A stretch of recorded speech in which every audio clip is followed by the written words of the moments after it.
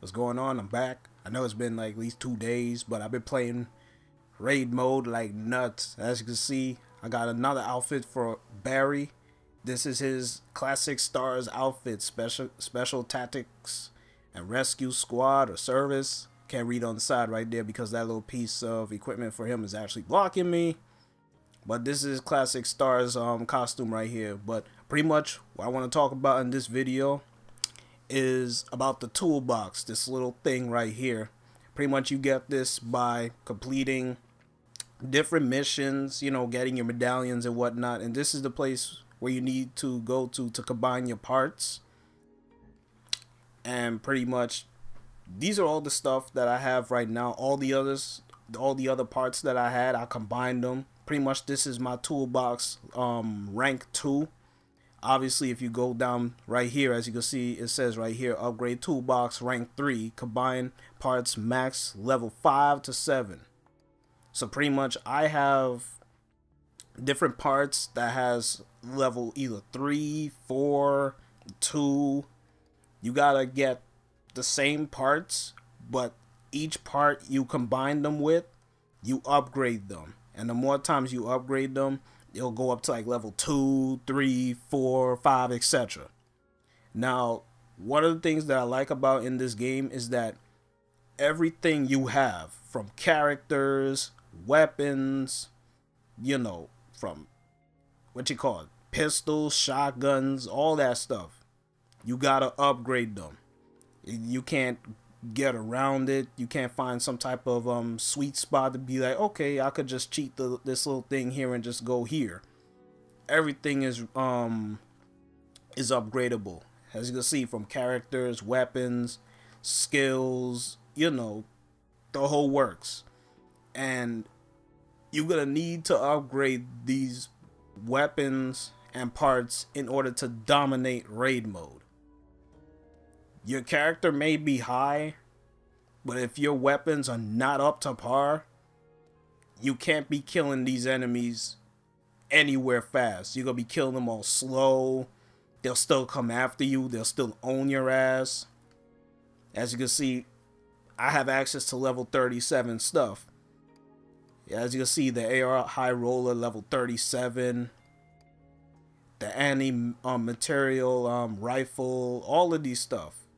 And obviously, I'm just gonna buy this right here because I've been using my ammo from the last mission that I did. I got a completion medal, by the way, and I've just been wrecking, man. And the character that I've been using, because I've been on such a crazy streak with this, is that I've been using Jill. Jill has really been a monster the past, I think, 20 or 25 missions, and that's because this decoy bottle, I know I've said with Hunk's stealth cloak that it's just so, like, you know, I consider it OP because not only can you cloak yourself, but you could go behind enemies and pretty much instant kill them depending on if it's accessible to that enemy. But this decoy bottle has saved me so many times, and the exploding bottle has taken out groups of enemies, like at least 5 or 6 enemies, like in one shot. So I've been able to get through mission after mission. Yeah, I've taken some hits. Yeah, I almost died, but the decoy bottle, I mean, it just saves my life. You have no idea. And later on, if I rank up even more with her, I'm close to 41. I could get the crouch dodge. So if I'm crouched and those enemies, because usually every time when I crouch, I want to do a dodge, but I can't because I don't have this, and they end up grabbing me anyway. So I hope I could just unlock the crouch dodge and upgrade that, so I could substitute this crouch dodge, put that in, and get rid of can't catch me, even though I ranked that up because I need to increase my evasion duration. So I'm hoping I could get that. But everything in this game is all about ranking it up, getting it to the right level, and pretty much dominate raid mode as much as you can. Because what I'm pretty much waiting for is the online mode for this game, which comes out not this coming week, next week. I think it's like around Tuesday. So obviously this week is pretty much done. Obviously you got Saturday and Sunday going on to the next week. So pretty much you could say like week after next, they'll make this online available. And once they do that, I get to play with other people.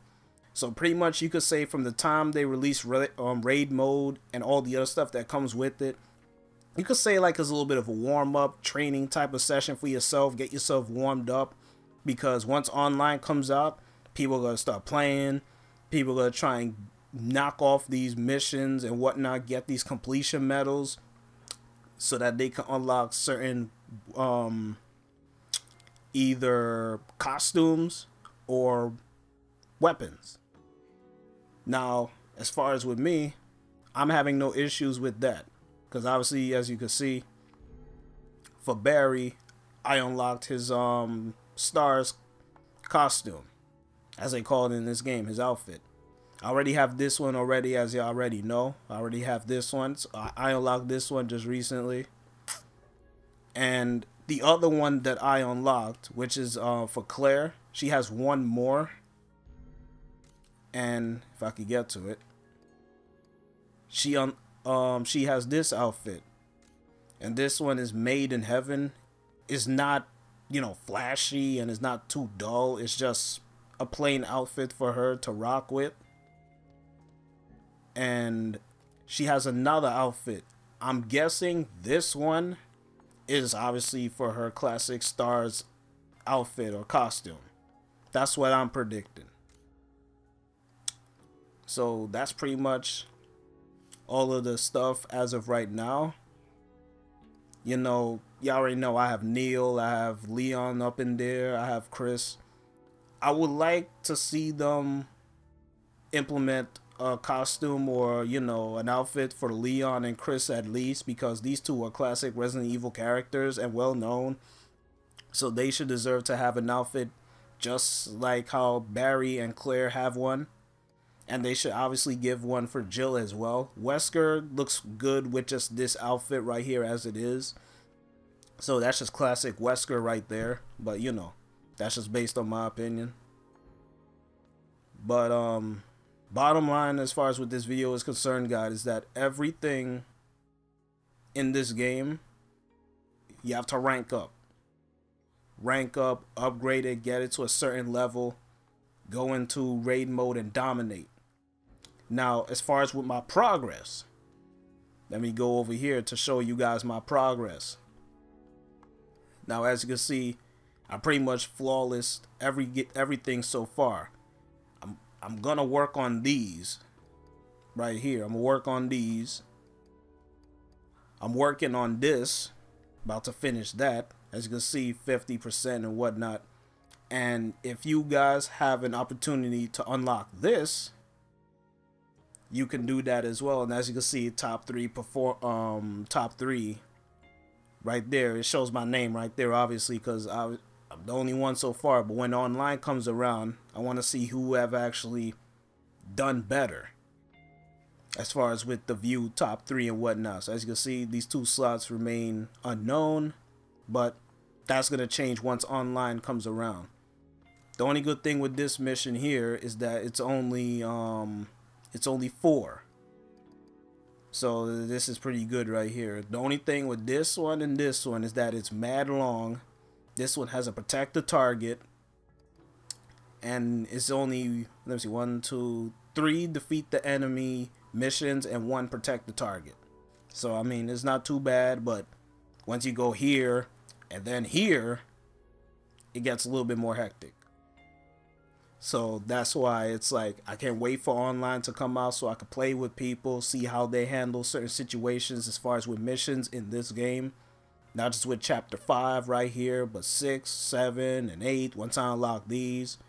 But as of now, I've pretty much been dominating so far by myself. I pretty much done roughly half of raid mode by myself, and I flawlessed a good chunk of it, especially, you know, the normal side. So that's pretty good. I'm pretty much about to finish up very hard mode for this chapter right here, chapter 1 obviously, but once we get down further and further, it's gonna be so damn difficult. And I believe, obviously, I think this one, yeah, this is 47. You need to be level 47 to tackle the enemies there. But I believe right here, this is 50. And this is only chapter 5 right here, level 5 or whatever you want to call it. But I call it chapter 5 because they're going in Roman numeral order. So right here, this is 51. This is 50. I mean, come on, 53. So you could imagine these right here. You got to be at least, I don't know, like level 60 or 65. And you include these as well too. So it's a crazy thing, man. But like I said, I've been doing raid mode by myself, obviously. Done pretty good job. But the backbone of all of this, gotta upgrade the parts you get from playing in missions. Those same little chests that you get those, the parts, upgrade the parts so you can equip it on your weapons. The elements that come with it, like for example, you have electric ammo, shoot bullets with electric attributes. Obviously quick reload, obviously to reload faster, long range. I usually use this for my sniper rifles because the farther you are, it increases firepower. That's awesome right there. Daze to stun your enemies by 135%. That's just level 3.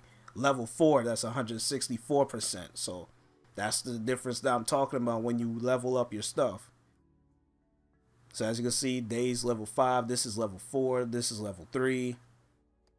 So I mean, you gotta pick parts with the weapons of your choice and see how they work with enemies. And the other thing about it, I'm gonna save that probably for the next video probably, but I can still do it now. But no, I'm just gonna do it now. If you want to, you can destroy the parts, but look what it says. If you destroy the equipped parts to open up the slot. So if I want to destroy this, I can, but I'm not going to. Usually if I'm done with a weapon, I'd rather destroy the weapon to retrieve the equipment parts, because the parts are more important. You're gonna rank up past 35 eventually, but the parts are more important. I could still use the parts and put it on a more powerful weapon and go from there. Use that weapon and all that stuff, and then I could destroy the weapon, get back the parts, and keep going at it like that. It would be stupid of me to destroy the parts to open up a slot. Then you got to go through the whole thing of ranking it up all over again, because that's going to cost more gold. So I wouldn't do it like that. I'd rather just destroy the weapon and get the parts, and I could still use the parts for a more powerful weapon, like a 36 or a 37. Same thing with a shotgun. You know, this one doesn't have any parts in it, but I can put it on it. Especially when it comes to magnums. Magnums, people already know magnums are boss killers. This one's 36, this one is 25, you know, this one's 39. This is my most powerful magnum right here. 13,482 firepower. That's a lot of firepower and damage. I could pretty much kill any boss probably with at least 2 shots at least to any semi-boss that's under this level, like 38, 37. I can give them at least 2 to 3 shots, they'll go down, and I'll still have ammo left. And at the same time, I put parts on this as well. I put damage level 4, capacity level 2, so I could have 7, more than enough, and firing rate, so I could get off more shots. But it's all about upgrading, man. You gotta upgrade your stuff. So what I'm gonna plan to do, like later on, probably within the week or whatever, I might just level up at least Neo, Chris, and Leon so they can be at least level 20, go on from there, because I believe Chris's rocket launcher will probably help me out later on as I unlock more and more missions. So I may need Chris slightly more than Leon, because Leon will take a little bit later on before I obviously could unlock his rocket launcher. So it's progress, but at the same time in this game you gotta have patience, and you can't just go into a high level mission and be like, oh, I could kill everything, this weapon, it's all good, man. The enemies will wreck you hard, and you gotta keep consuming life crystals and all that shit. So that's pretty much it, guys, with the toolbox, combining parts for weapons, all that stuff. So catch y'all later, man.